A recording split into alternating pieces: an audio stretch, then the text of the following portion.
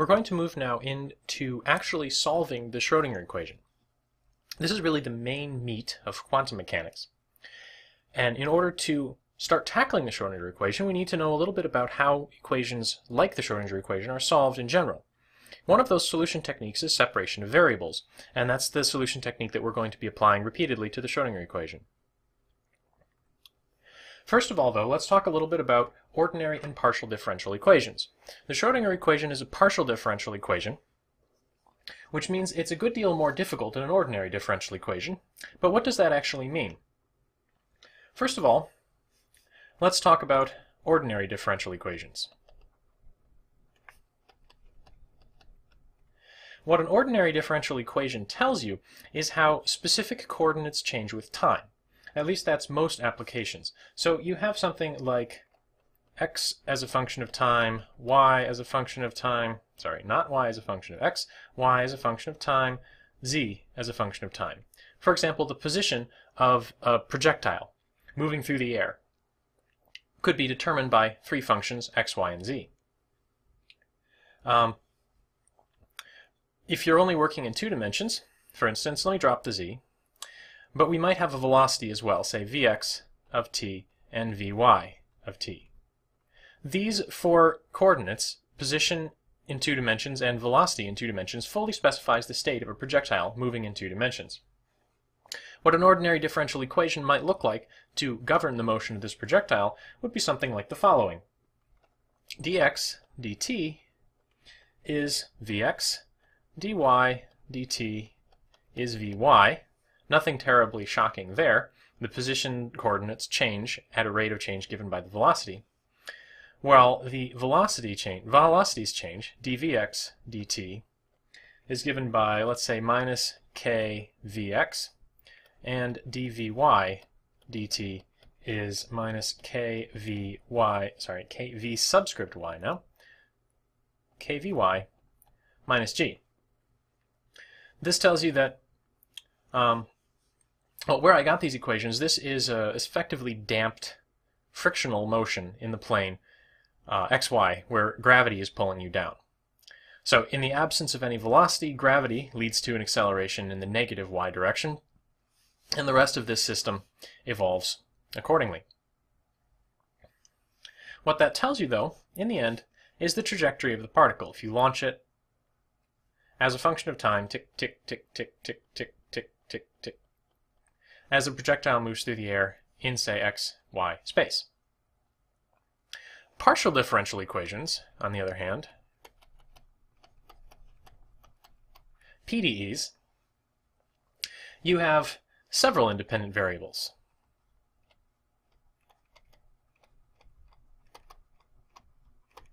So where in an ordinary differential equation we only had time, and everything was a function of time, in a partial differential equation, what you're trying to solve for will have several independent variables.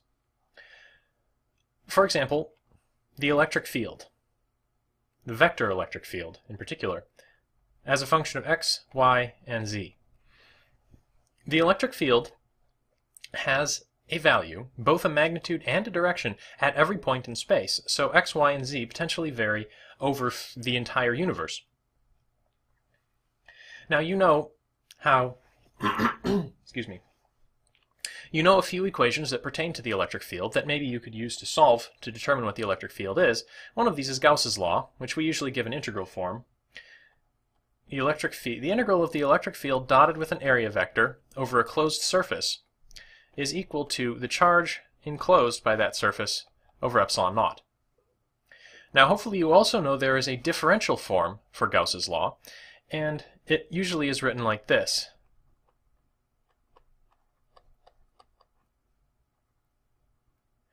This upside down delta is read as del, so you could say this is del dot E, and this is a vector differential operator. I'm going to skip the details of this because this is all electromagnetism, and if you go on to take advanced electromagnetism courses, you will learn about this in excruciating detail. Perhaps suffice to say here that most of the time when we're trying to solve equations like this, we don't work with the electric field, we work with the potential, let's call that V, and this system of equations here, if you treat the electric field as minus the gradient of the potential, gives you this equation gives you the Laplace equation.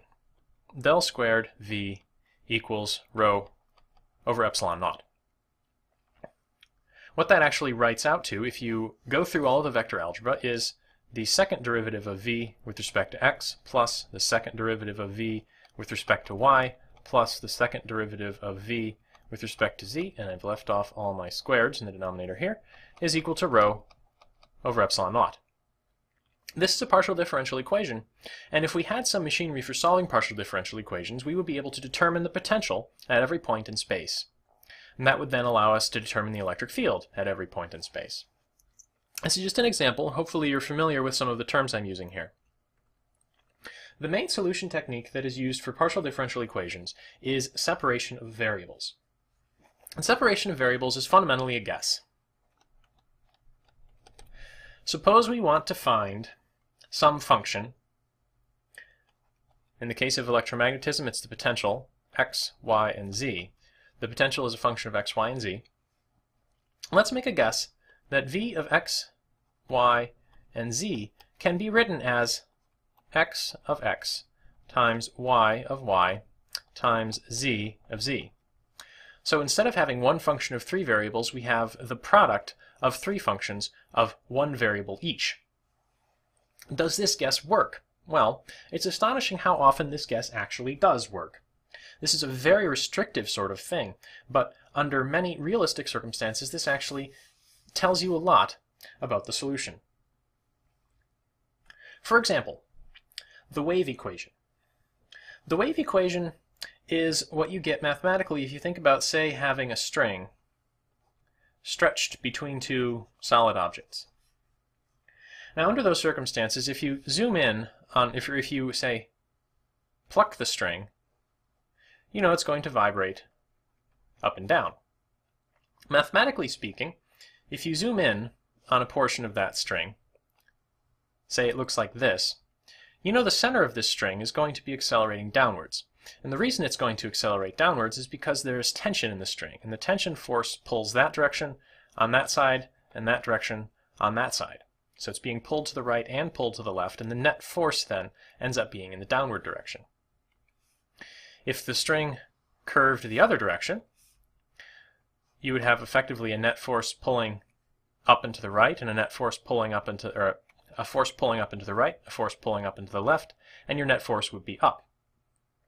This tells you about forces in terms of curvatures, and that thought leads directly to the wave equation. The acceleration, as a result of the force, is related to the curvature of the string. And how we express that mathematically is with derivatives. The acceleration is the second derivative of the position.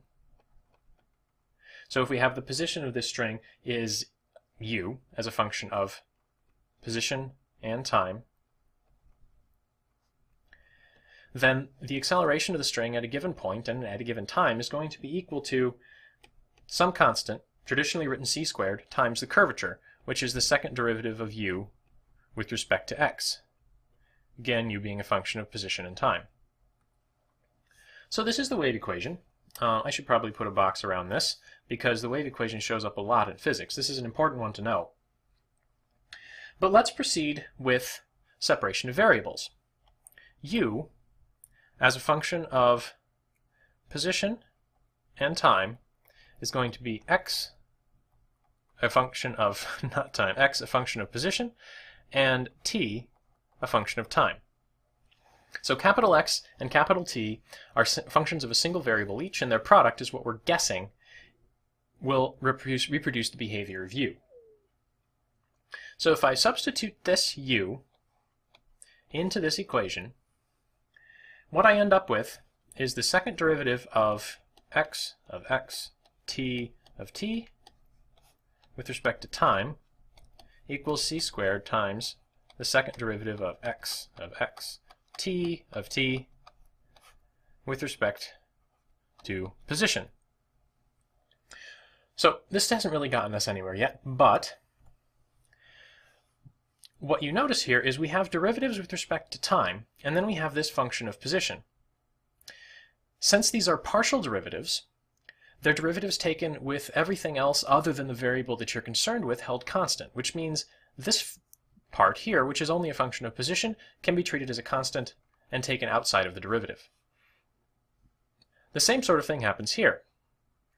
We have second derivatives, partial second derivatives with respect to position, and here we have only a function of time, effectively a constant for this partial derivative, which means we can pull things out. And what we've got then is capital X. I'm going to drop the parentheses x because you know capital X is a function of lowercase x.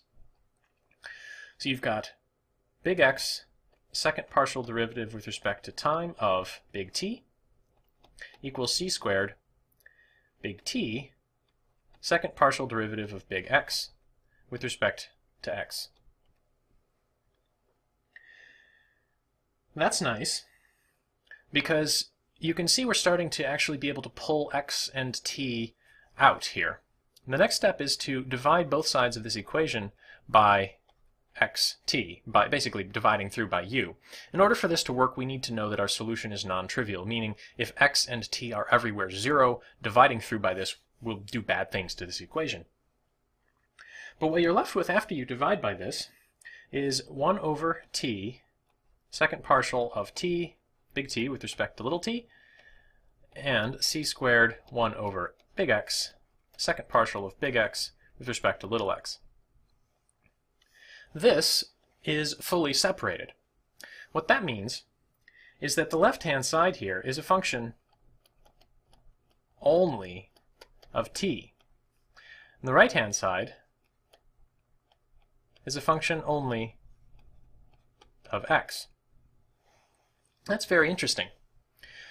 Suppose I write this function of t as, say, f of t. This then, this part, let's call that g of x.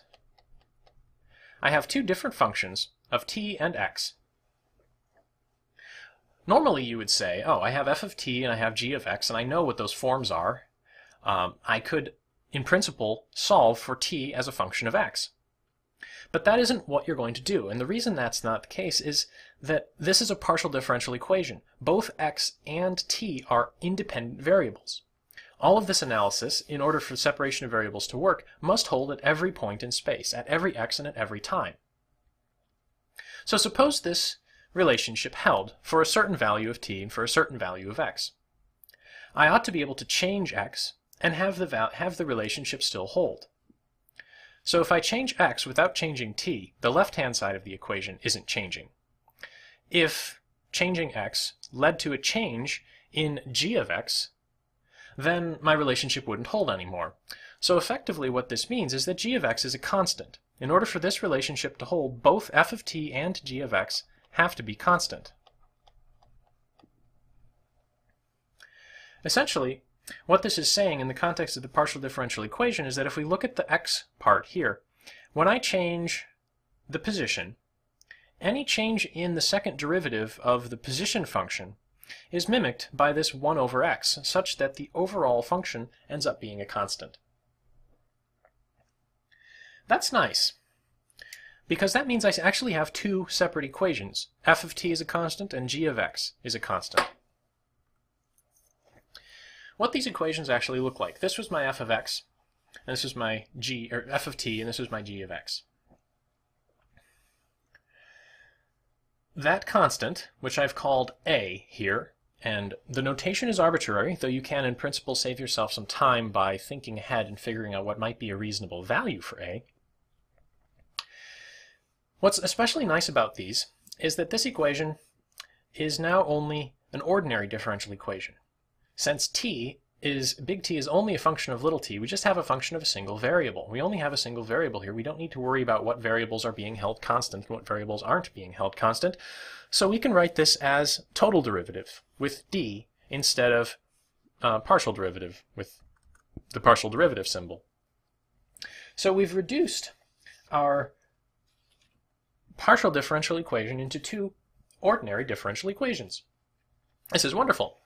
And we can rearrange these things to make them a little more recognizable. You've got d squared t dt squared equals a t, and c squared d squared big X d little x squared equals a times big X, multiplying through by big T in this equation and big X in this equation. And these are equations that you should know how to solve. If not, you can go back to your ordinary differential equations books, and solution to ordinary differential equations like this are very commonly studied. In this case, we're taking the second derivative of something and we're getting the something back with a constant out front. Anytime you take the derivative of something and get itself or itself times a constant, you should think exponentials. And in this case, the solution is t equals e to the square root of a times time. If you take the second derivative of this, you'll get two square roots of a factors that come down, e times e to the root at, which is just big T. You can, in principle, also have a normalization constant out front. And you end up with the same sort of thing for x. Big X is going to be e to the square root of a over c x, with, again, in principle, a normalization constant out front. What that means is, if I move things up a little bit, get myself some space, u of x and t, what we originally wanted to find, is now going to be the product of these two functions. So I have a normalization constant in front, then I have e times root a t, and e times root a over c x. Now, if this doesn't look like a wave, and that surprises you because I told you this was the wave equation, it's because we have, in principle, some freedom for what we want to choose for our normalization constant and for what we want to choose for our separation constant, this constant a. And the value of that constant will, in principle, be determined by the boundary conditions. A and a are determined by boundary conditions.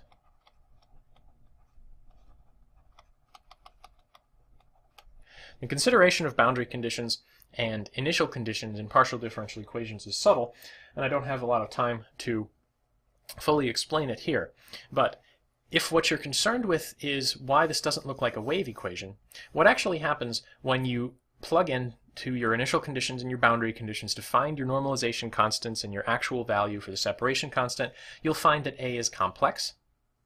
And when you substitute in the complex value for a into these expressions, you'll end up with e to the I omega t sort of behavior, which is going to give you effectively cosine of omega t, up to some phase shifts as determined by your normalization constant and your initial conditions. So this is how we actually solve a partial differential equation. The wave equation in particular separates easily into these two ordinary differential equations, which have solutions that you can go and look up pretty much anywhere you want. Finding the actual value of the constants that match this general solution to the specific circumstances you're concerned with can be a little tricky. But in the case of the wave equation, if what you want is, say, a traveling wave solution, you can find it. There are appropriate constants that produce traveling waves in this expression. So, to check your understanding, what I'd like you to do is go through that exercise again, performing separation of variables to convert this equation into, again, two ordinary differential equations.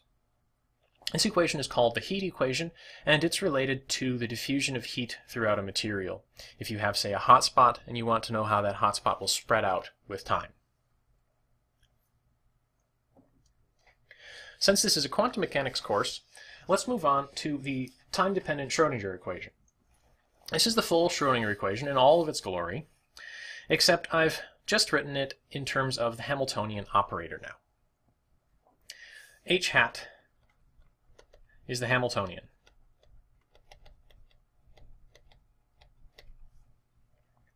The Hamiltonian is related to the total energy. I evidently can't spell total energy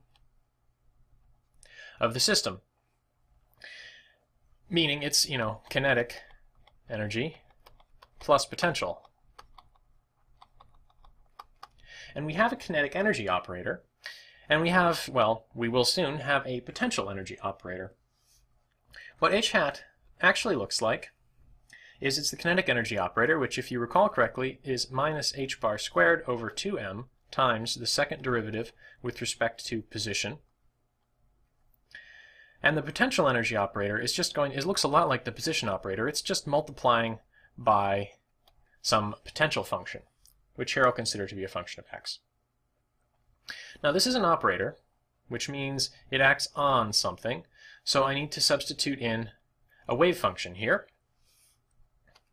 And when you do that in the context of the Schrodinger equation, you end up with the form that we've seen before.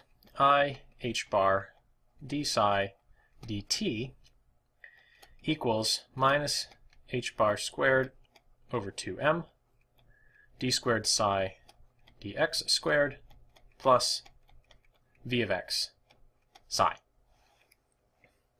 So that's our Schrodinger equation. How can we apply separation of variables to this? Well, we make the same sort of guess as we made before. Namely, psi is going to be xt, where big X is a function of position and big T is a function of time. If I substitute psi equals xt into this equation, you get pretty much what you would expect. I h bar. Now when I substitute xt in here,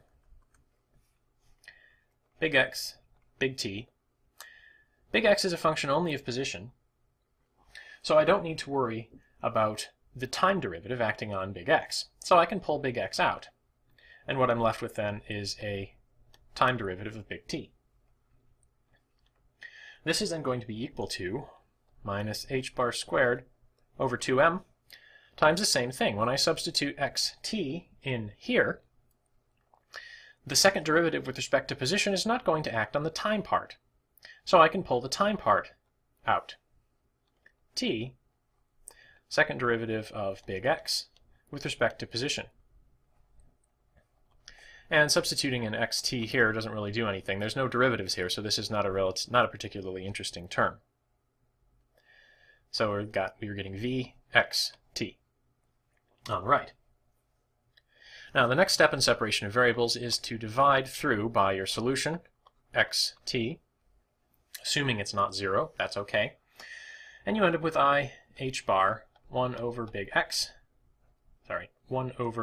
T, canceling out the x, and you're just left with big T. 1 over t, partial of t dt. And then on the right-hand side, we have minus h bar over 2m, h bar squared over 2m, 1 over big X, second partial of x with respect to position, plus v. X and t are fully canceled out in this term. Now, as before, this is a function of time only, and this is a function of space only, which means both of these functions have to be constant. And in this case, the constant we're going to use is E. And you'll see why once we get into talking about the energy in the context of the wave function. So we have our two equations. One, I h bar over t, first partial derivative of big T with respect to time, is equal to E. And on the right-hand side, from the right-hand side, we get minus h bar squared over 2m, 1 over big X, second partial of big X with respect to position, plus V is equal to the energy. So these are our two equations. Now I've written these with partial derivatives, but since, as I said before, these functions big T and big X are only functions of a single variable, there's effectively no reason to use partial derivative symbols. I could use d's instead of partials. Essentially, there's no difference if you only have a function of a single variable, whether you take the partial derivative or the total derivative. So, let's take these equations one by one. The first one, the time part. This we can simplify by multiplying through by big T, as before, and you end up with I h bar d big T dt equals E times t. taking the derivative of something and getting it back, multiplied by a constant, again should suggest two exponentials. Let me move this IH bar to the other side. So we would have divided by IH bar. And 1 divided by I is minus I. So I'm going to erase this from here and say minus I in the numerator. So first derivative with respect to time of our function gives us our function back with this out front. Immediately this suggests exponentials, and indeed our general solution to this equation is some normalization constant times e to the minus I e over h bar times time. So if we know what this separation constant capital E is, we know the time part of the evolution of our wave function. This is good. What this tells us is that our time evolution is actually quite simple. It's in principle a complex number. T is, in principle, a complex number. It has constant magnitude. Time evolving this doesn't change the absolute value of capital T. And essentially it's just rotating about the origin in the complex plane. So if this is my complex plane, real axis, imaginary axis, wherever capital T starts, as time evolves, it just rotates around and around and around and around in the complex plane. So the time evolution that we'll be working with, for the most part, in quantum mechanics is quite simple. The space part of this equation is a little more complicated. All I'm going to be able to do now is rearrange it a little bit by multiplying through by capital X, just to get things on top, and change the order of terms a little bit to make it a little more recognizable. Minus h bar squared over 2m, second derivative of capital X with respect to position, plus v times capital X is equal to e times capital X. And this is all the better we can do. We can't solve this equation because we don't know what v is yet. V is where the physics enters this equation and where the wave function from one scenario differs from the wave function for another scenario. Essentially, the potential is where you encode the environment into the Schrodinger equation. Now, if you remember back a ways, when we were talking about the Schrodinger equation on the very first slide of this lecture, what we had was the Hamiltonian operator acting on the wave function. And this is that same Hamiltonian. This is h hat, not acting on psi now, just acting on x. So you can also express the Schrodinger equation as h times x equals e times x. The Hamiltonian operator acting on your spatial part is the energy of, is the separation constant E, which is related to the energy, times the spatial part. So this is another expression of the Schrodinger equation. This equation itself is called the time-independent Schrodinger equation, or TISE if I ever use that abbreviation. And this is really the hard part of any quantum mechanics problem. To summarize what we've said so far, starting with the Schrodinger equation, which is this: time derivatives with complex parts in terms of Hamiltonians and wave functions gives you this, substituting in the actual definition of the Hamiltonian, including a potential v. And applying separation of variables gets us this pair of ordinary differential equations. The time part here gave us numbers that just basically spun around in the complex plane. Not the imaginary part. This is traditionally the real part, and this is the imaginary part. So the time evolution is basically rotation in the complex plane. And the spatial part, well, we have to solve this equation being the time-independent Schrodinger equation. We have to solve this for a given potential. The last comment I want to make in this lecture is a comment about notation. My notation is admittedly sloppy, and if you read through the chapter, Griffiths calls my notation sloppy. In Griffiths, since it has the luxury of being a book and not the handicap of having my messy handwriting, they use capital Psi to denote the function of x and time. And when they do separation of variables, they re-express this as lowercase psi as a function of position and lowercase phi as a function of time. So for this I used capital X, sorry, I should put things in the same order. I used capital T of t and capital X of x, because I have a better time distinguishing my capital letters from my lowercase letters than trying to, well, you saw how long it took me to write that symbol. I'm not very good at writing capital psis. There is a lot of sloppiness in the notation in quantum mechanics, namely because, oops, geez, I have two functions of time. This is Griffith's function of position. Sorry about that. This here and this here, these are really the interesting parts, the functions of position, the solutions to the time-independent Schrodinger equation. What that gives us, well, what that means is that a lot of people are sloppy with what they call the wave function. This is the wave function. This is the spatial part, or the solution to the time-independent Schrodinger equation. This is not the wave function. But, I mean, I've already made this sloppy mistake a couple of times in problems that I've given to you guys in class. Namely, I'll ignore the time domain part and just focus on the spatial part, since that's the only interesting part. So, perhaps that's my mistake. Perhaps I need to relearn my handwriting. But at any rate, be aware that sometimes I, or perhaps even Griffiths, or whoever you are talking to, will use the term the wave function when they don't actually intend to include the time dependence. And the time dependence is, in some sense, easy to add on because it's just this rotation in complex number space. But hopefully things will be clear from the context what is actually meant by the wave function.